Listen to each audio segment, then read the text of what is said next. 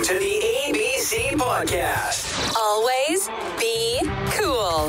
The show where your hosts, DC and BK, showcase your local business and real estate pros going gangbusters in leadership, community involvement, and just being cool. Here are your hosts, serial entrepreneurs, mortgage experts at Summit Lending, and partners in crime, Darren Copeland and Bobby Kerr. All right, everybody. This is the Always Be Cool podcast, hanging out with Bobby Kerr, actually solo without my buddy, my co-host, Darren Copeland today. Instead, I'm hanging out with a rock star, phenomenal businesswoman here in Southern Missouri. I've got Michelle Cantrell, broker owner of Cantrell Real Estate. We're going to talk about all things real estate today, about your team, about the market, and really what sets you and the rest of your team apart from everybody else. So how you doing? Great. Thanks for having me. Absolutely. Have you ever recorded a podcast before? I have. Yeah? Actually, many. Yeah. Cool. Like local people here in Southern Missouri? No, agents across the country. You know, they'll interview other agents in other markets. And so I've done 12. I don't even know how many, several. I'll say 12. That's a very specific number. I know. I started saying 12. I don't know where 12 was coming from. Maybe subconsciously I know how many. Yeah, but probably. I've done a lot. That's awesome. Well, I guess, when you're a rock star like you and you perform at such a high level, a lot of people want to talk to you and have lots of questions. So I think this is a great opportunity to share some of the things that really sets you and your team apart on your level of experience, as well as your actual education and knowledge of what's happening in the market today. Sure. So why don't you just give a 30-second pitch on what the Cantrell Real Estate team is all about, what makes you great, and then we'll dive into some more specific questions. Great. I have a great group of people. That's what makes us great. We're very learning based. We stay really ahead of the market. We have a group of, I think there's 42 of us right now. Wow. And even though we're a brokerage, we call ourselves a teamerage because we're really one big real estate team. And so we opened our own brokerage last year, but we're just a team that really works well together, that communicates really well. We're big marketers. And so we do radio, TV, billboards, everything like that, which helps us get in front of, we're connected with celebrity endorsements through a marketing group I work with, Barbara Corcoran from Shark Tank. Oh, yeah. Bobby Bones on the radio. Our jingles sang by Gary LeVox from Rascal Flatts. Oh, wow. And Sean Hannity on the radio show and on his. So we have a lot of celebrity endorsements. And why that's important for our clients, we're connected through all of those celebrities nationwide through their websites. And so we get a lot of people coming in from outside the market, which are higher price point markets, and we get those people first so we can help our clients get the most for their properties. So it's almost like the celebritizing of your team, because you're not only so great at what you guys do, but being able to be affiliated with other rock stars, like actually real rock stars too, with Rascal Flatts in your jingle.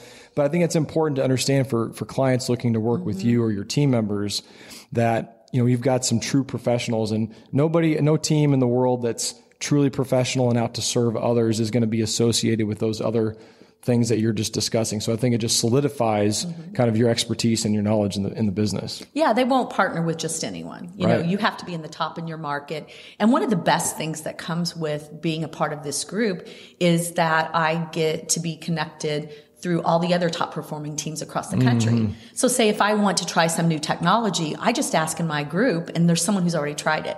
And if someone tries something and it's great, like it's a new lead source or a new program, they'll say, you have to try this. This is amazing. So it really stays in front of the market because, as you know, technology changes yearly. Oh, it does. And if you just have the same technology that you had even 5 years ago, it's outdated.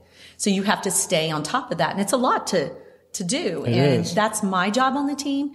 I'm more the visionary. I stay in front of marketing, lead sources, and, that's what I do basically, and bring opportunities to the team. So we're constantly growing and evolving, and we're just staying in front of it. I love it. So tell us a little bit about you and your individual background. What got you into real estate? How long have you been part of this crazy game? And why do you still love it? And why do you love serving people? I've been in it so long, I don't remember what got me into it. No, 30 years. 30 years of real estate. So it's really... That's amazing since you're 37 years old. That's right. I don't know how that happened. Yeah. But it's really the main career of my lifetime. I mean, at this point, I should be an expert at it, right? If I'm still in it. I've seen the ups and downs. I've been through recession. I've been through 9/11 when everything stopped. I mean, it's just so many turns in the market. And I can say when I first started, I was a real estate agent, went out there, put a sign in the yard, did what everybody else did. Knocked on doors. Sold houses. Yeah. Now I consider myself a business person.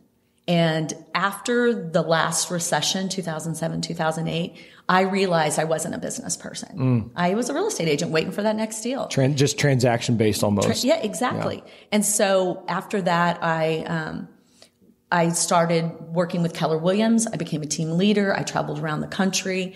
I went to a lot of training, coaches training. I worked with top teams in other markets. And then I started my own business, launching and relaunching market centers for Keller Williams. Okay. And I just did that independently. I would work for them maybe 6 months, maybe shorter, and just, get into the books, coach top teams, just fix. I was a fixer. And then I would hire my replacement and leave. And so I did that for about 3.5 years. And I learned so much. I learned so much about technology, how to build big teams. I worked in markets like Seattle with one of the top agents. Well, he was a top agent in the world then. Wow. And then I worked in San Diego and San Francisco, just all across the West Coast and all those big tech markets. And I just learned a lot. And as I coached them, I learned even more what worked, what didn't work. And so then I decided it was time to come back and start my team up again. The recession was over. Things had recovered. I'm so learning based, and I became a business person during that time. And I came back and I started my team. So it's been 6 years that I've been back running the team. And within 3 years, we hit 100 million. Wow. And no one had ever hit 100 million in our market. I didn't even know that was possible. And we've just built our team off of that. And we now are over 150 every year. We just kind of increase as we go. We're already at over 140 this year. It's incredible. Yeah, and we're over 500 transactions already. And really I want it to be fun.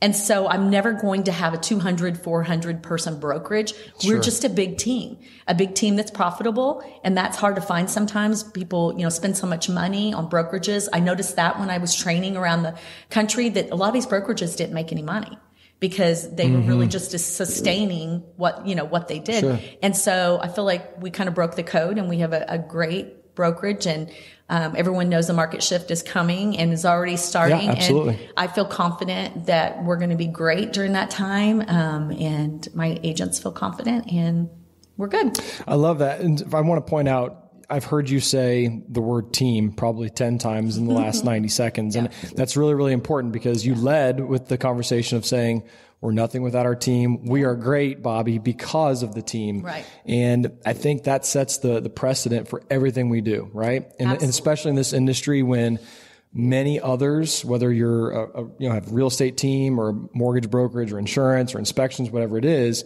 if you're solely focused on transaction based, and it's just about getting this transaction done so that I can sell this house or buy this house or represent a buyer, then everything else doesn't really work. Right. Because it's so focused on money instead of the relationship. So maybe discuss a little bit about how you took the ownership of teaching and coaching others on the value of relationships and how that sets up everything else for success. Right. I've worked with probably 3 or 4 different coaching companies. So I learned something different from each one. I believe in coaching. So wait, you're saying as a top performer, it's still important to be coached by other top performers? Yes. Absolutely. And I've been a coach and I coach other top performers, and I'm coaching like one person right now, but I coach my team, and it's just a choice. Coaching is great money, and I love it, but it's really a focus on where we are right now and focusing on my agents. And, that being learning based is the most important thing that you can do in any business. You need to be coached. You need to have someone who can see the holes in your business that maybe you can't see. Yeah. And that's just been so important for me to be a coach and to be coached. And I do that with my team. And I can't remember your question that you started out with. Well, basically, you're focusing on relationships, right? And so part of that coaching, whether you're being coached or whether you're coaching others, you're just teaching and instilling the value of what relationships means. If you're transactional, you don't work on our team because we are relationship based, and it's very obvious when someone isn't. When I was with Keller Williams, we really use the DISC assessment. I don't know if you use that. We use it in our company. Yeah. And so the high Ds were who they wanted. And I found that doesn't work work really well on my team. Interesting. And most of my agents are high S's, which means they're steady. Yep. They like to communicate, which is our core value, is communication. And we have too many transactions that I can't be a broker that's taking complaints from people where their clients are complaining about not communicating. So we instill that in them, how important communication is. And so that high S personality, they're steady, they like people, they care, they communicate well. And I mean, that's who I hire. We could have a whole conversation about the DISC profile assessment. I love it. Yeah. I think it depends on the type of position, right? So like for agents, you really need that care and connecting, someone who needs a little more stability. I love that approach because like for us, if we're going to bring on, let's say loan originators, we like high D, right. High D, high I, yep. right? Otherwise, because we don't want someone who's just going to, essentially be a lead collector. We want someone to go out there. But I think for your team, what you're talking about, the high S is awesome. And they have high I's as well. Oh, I'm sure. Yeah. Yeah. Because they it's like not just people. one. You're right. Absolutely. And I have some high D's, but they also have high I, high S. I'm at 99D, 99I. Yep. Me too. That's what Darren and I are. Yeah. And so, it's different. It's like they're easier to work with. They care. And that's what I want. I care. And I care about our clients and I want them to have the best service and I want to treat everyone like family and I want agents that do the same. Because I'm in my 50s and when I come to work, I want to enjoy the people I work with. I don't want to pull in and say, oh gosh, their car's here. I don't want that. Or they're calling, oh God, I don't want to take this call. I just don't want that kind of business at this point in my life. And so, I really, look at that. I train them, I coach them based off of communicating with people. Well, I think it's awesome to point out that it starts with you, right? In every organization, whoever is the face or the name, if you don't have that true focus on relationships, then the people on your team members are not going to have that focus. Therefore, they're not going to have great relationships with clients. And that one deal that could turn into a lifetime of relationships just ends up stopping there as a transaction. So I'm really glad that we got to speak about relationships really quickly. So I know I want to be sensitive and respectful of your time. You're a very, very busy person. So we want to make sure we get some greatest hits out here. But really, what is it besides, and we might have just answered this question, to be honest, what is it about the Cantrell team that sets you apart from everybody else, whether it's in Southern Missouri or across the country and other markets? I think part of it is how learning-based our group is. One thing that we concentrate on, as a leader, what I concentrate on is their mindset. Because anyone can learn the skills necessary, right? Yeah. But they have to have the mindset that helps move them forward, moves their client forward. They have to know the right words to say and not say. And we talk about manifesting what we want, all the time. And a lot of that is just the energy you put out and towards the words you say. Absolutely. You can really guide your clients down a strong path or a weak path, depending on how you present things to them. Sure. I think that makes us different.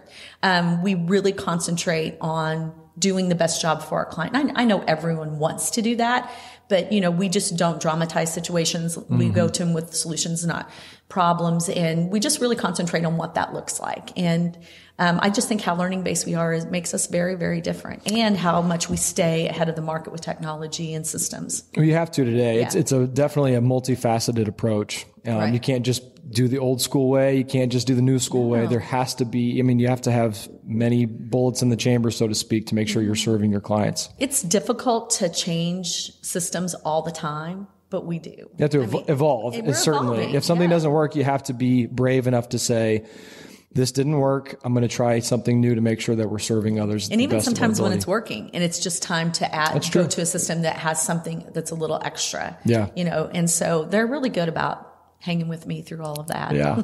Well, I've met several people here on the team. I think I've met 10 people total. And what you're saying is absolutely gospel. It's truth. Yeah. Everybody I've met has been extremely hospitable. You can tell that they're all relationship based, and that speaks volumes. So if you're a client and you're looking to buy or sell a home, and you speak with somebody on your team, whether it's a transaction coordinator or marketing or you or the office manager, everyone has that same approach of, I'm here to serve, and having the heart of a servant leader, I think is really, really important no matter the role in the team. Yeah. And we're really, it's really important for us to keep people where they belong, like keep people in the right seat on the bus.